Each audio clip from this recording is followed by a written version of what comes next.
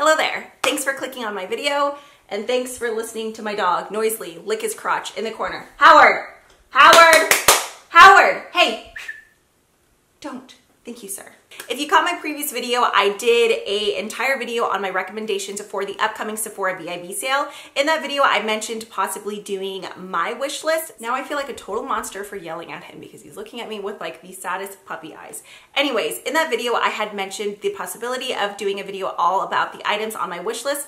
Several of you guys said yes, and honestly, maybe I'm being a little greedy because I thought this would be helpful. Still helpful for you because maybe it'll give you a few ideas, but honestly, kind of more helpful for me because I'm hoping several of you guys have tried these products. That way you can tell me, yes, push me over the edge, tell me they're great, do it, click purchase, buy it, or you could be like, it's so-so, save your money. So first up is a brand that released, I wanna say last year, I'm pretty sure. The brand is 𝗟𝗧'𝗦, which translates to let's go in Korean. So I think the entire theme of the brand is supposed to be very compact, travel friendly type of gist. At least that's what I'm kind of getting from looking at the products.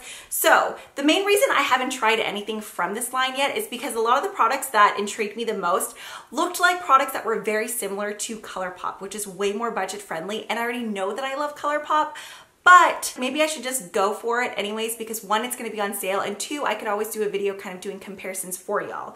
So this is one of their newer releases. It's called the Moon Crystal Sparkling Eye Pigment. There's 8 different shades. They retail for $16.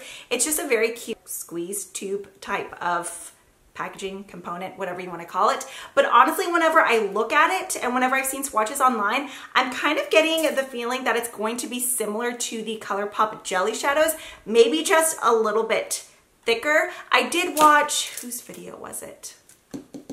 Dang it, I can't remember. But whenever she applied it to her eye, it was pretty, but it kind of seemed like sheared out pretty quickly, which doesn't surprise me because a lot of Asian cosmetics are more low impact. They're very pretty, they give you shimmer, but it's not something like ColourPop that's punching you in the face with a ton of color. But the shade Magic looked so pretty to me. I've been so into these duochrome chameleon type of shift shades, and that one just caught my eye. I also added Tiger's Eye onto my list, which is more of a brown taupe. I just thought that would be very pretty for an all over lid shade. So like I said earlier, if any of you guys happen to have tried these already and you love them or you hate them, let me know down below and everybody else who's down in the comments. Okay, I did have one other product from 𝗟𝗧'𝗦 Beauty. This, I want to say, was their very first release on the website. This and then their little heart cheek stamp blush, which honestly, things like that, like while they're cute, I'd rather just have a normal cushion blush. Recently, I placed a huge order for several different Korean beauty products, so I will be filming that soon. But I have the Beauty Bento Bouncy Shimmer Eyeshadow Trio. Wow, that's a mouthful. This retails for $21. You get 3 different shades in there, $7 each versus $5 for the Super Shock Shadow. But I have the shade Rose Water, which is the rose tones in my wish list. Those shades just look beautiful. I always love anything like pinky, rose gold. The other shades were really nice too, but I think this was something that maybe I looked at swatches on Trend Mood or something whenever they first released, because that's a product that's been on my wish list forever and I just kind of forgotten about it, but that definitely is something that I want to check out. All right, moving on. I'm not quite sure if this brand is called the Inky List or Inky, because it's like one word, but there's an E.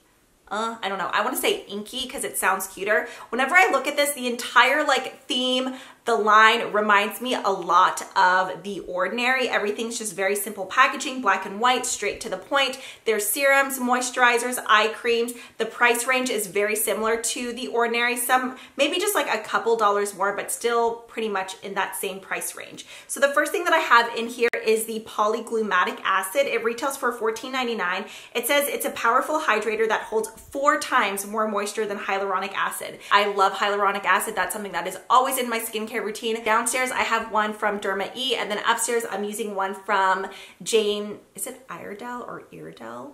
I've heard it both ways, I'm not quite sure, but I love hyaluronic acids. I don't discriminate, and the fact that this one's supposed to hold 4 times the moisture just sounds very interesting to me. And for $14.99, how much do you get? 1 fluid ounce. I'm willing to try it. There's only 2 reviews right now, so that 5 stars I feel like doesn't really say much because 2 people loved it, you know? Next up is the retinol serum. This one retails for $9.99. Once again, you get 1 ounce. So just like many other retinol serums, it's supposed to help with fine lines, wrinkles, dark spots, dullness, and uneven texture. It says that it has stabilized retinol 1% and gram active retinoid of 0.5%. I was really interested in the Drunk Elephant retinol was it just like a cream serum before, but I took that one off. I don't know. And honestly, I've been reading more and more skincare blog posts lately, and I'm thinking maybe I should just even skip on this $99 and just go to my dermatologist and ask for a prescription for some actual prescription strength retinol cream. But for $9.99, I'm like, ugh, shouldn't I just try it? On from Marc Jacobs Beauty, we have the Sequins Glam Glitter Eyeshadow.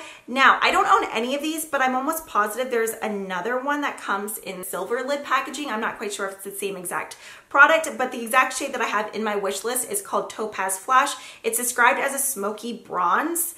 It's a limited edition. Oh, it's limited edition. So I mean, I have to get it, right? Glitter packed eyeshadow with bold pigment and maximum sparkle in 6 eye-catching shades. What drew me to this was a Pixie Woo video. I always get their names confused.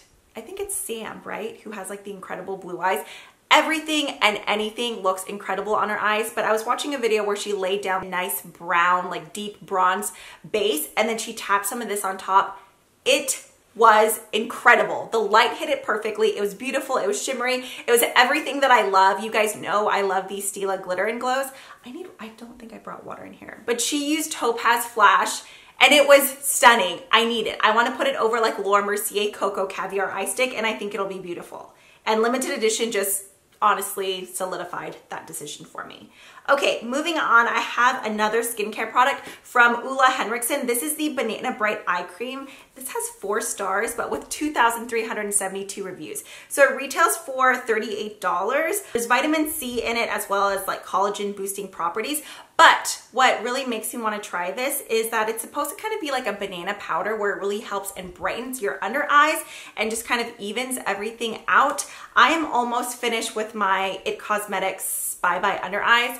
I've really liked that eye cream. I find it to be very hydrating, but if this one hydrates and helps with color correction, that just sounds really nice to me. Before this, I had the Charlotte Tilbury Magic Eye Cream because I love their normal magic face. What is it called?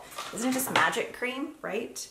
Charlotte's Magic Cream. Yeah, so I have the face cream, which I love, and she has an eye cream version as well. It's $60, which I don't mind investing in skincare, but if this one moisturizes and does the whole color correction brightening, then I feel like that's more bang for my buck. So I do want to give that one a go. Maybe that'll be some, oh no, at first I was going to say like a sample, but if that's the pot kind, who knows how many other people have stuck their fingers in. Okay, the next product is actually something that I've wanted to pick up for a while, and it's because of my friend Shelbey here on YouTube. I'm sure many of you guys watch her already, Shelbey Wilson. She does just very everyday wearable type of makeup. So if you're someone who's not really into a ton of color, or you just like very fresh face looks, she is someone great to watch. But in so many of her videos, she uses the Milk Makeup Matte Bronzer. So it's just a little retractable chubby stick, which whenever I look at this, I realize I have not been able to find my Milk Makeup Blur Stick in forever, and I loved that primer. But it blends seamlessly on our skin. It gives her the perfect amount of warmth. Like I said, I love cream products, so I feel like this would be something that I really like. I do have the nude sticks in,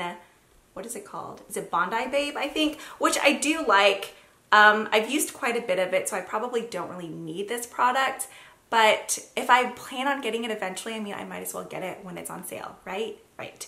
Okay, moving on, I do have one other product from I guess this is the only Charlotte Tilbury product I have on here. I was thinking I had other ones just because I mentioned the Magic Cream. Her Airbrush Flawless Finish Setting Powder. This retails for $45, and honestly now I'm kind of like, maybe I don't want it, because once again, I saw Shelbey use it the other day and she was saying that it was kind of just okay. She felt like it was too flat and matte, whereas I've heard other people, oh, it's so smoothing and nice and pretty, but I'm like her where I like very dewy and glowy products. So as soon as she said that, I was, oh, maybe I don't need this. So honestly, that one might be removed. This was a recommendation from Samantha Ravindal. She mentioned this in her VIB recommendations. It was either her recommendations or yearly favorites last year, and I keep forgetting about it. I need to get in better habit of actually opening my Sephora app whenever I'm in Sephora. But the Atelier Cologne in Nil, and you know what? I'm gonna save myself the embarrassment and you the secondhand embarrassment. Basically, I think it translates to intense vanilla, which I love warm vanilla type of scents. So that just sounds right up my alley. I want to smell this so bad. And then the very final product on my list, I'm 99.9999% sure I'm like the last person on YouTube to, well, I can't say own it because I don't have it yet. The Fenty Beauty Gloss Bomb, just the original shade. I believe it's called Fenty Glow. I see so many different Instagram pictures or someone on stories and their lips always look like juicy and glossy. I'm like, ooh, what gloss is that?